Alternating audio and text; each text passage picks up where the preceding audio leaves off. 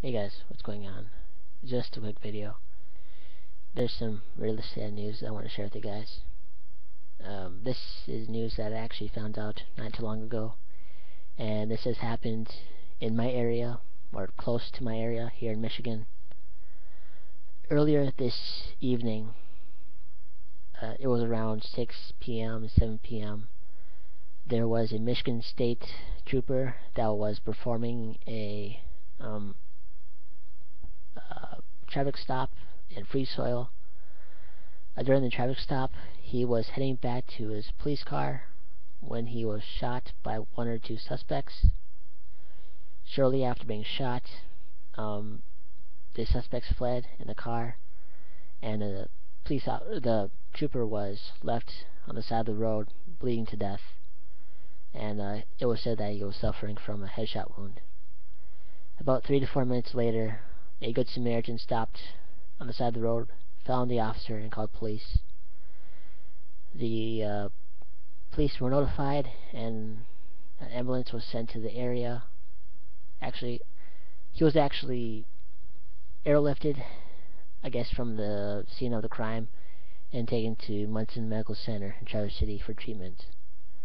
During this time, the Michigan State Police sent out a manhunt to find these two suspects.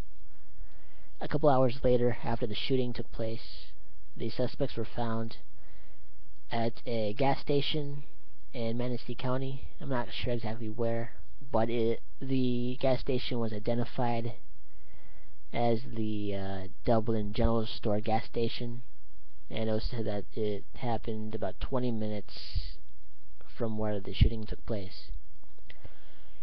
At the gas station, a second shootout took place between police and the two suspects. During the shootout, one of the suspects was shot, I guess, in the leg somewhere, and the two suspects later surrendered to police and were taken to custody. I just found this out not too long ago. This is an update.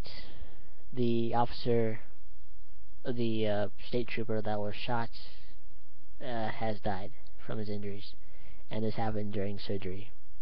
And he was identified as Michigan State Trooper Paul Butterfield from the Hart Police Post. It was said that he was in his 40s and that he was a newly engaged man. At this time, I'm not going to really share anything else with you guys. If you want, I will leave a link down below for the news article, and you guys can read more information from there. That's it for now. I will see you guys later.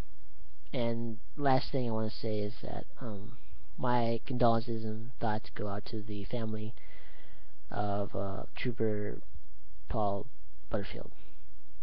That's it for now, guys. I'll see you later.